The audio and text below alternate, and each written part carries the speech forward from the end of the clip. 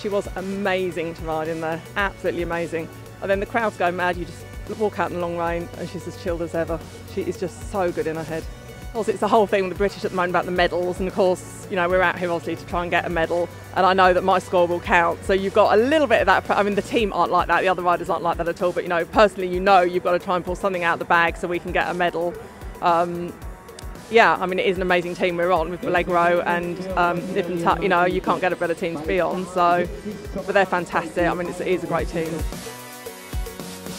I was really pleased with my test. Last year was my first big championships, and it's amazing how he improved in 1 year. So yeah, it's of course always in Holland hard to get in the team. So I'm really happy I'm in the team, and it's an amazing competition. It's big. The organization is super. So I think we have nothing to complain here. It was a test was calculated risk. I could have gone for a little more, but I also have to think of the team.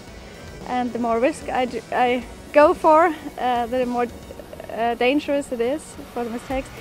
But actually I had 2 little mistakes also in the 2 tempies, but nobody is perfect. We're working on it, and it's okay, it's fine for the first time.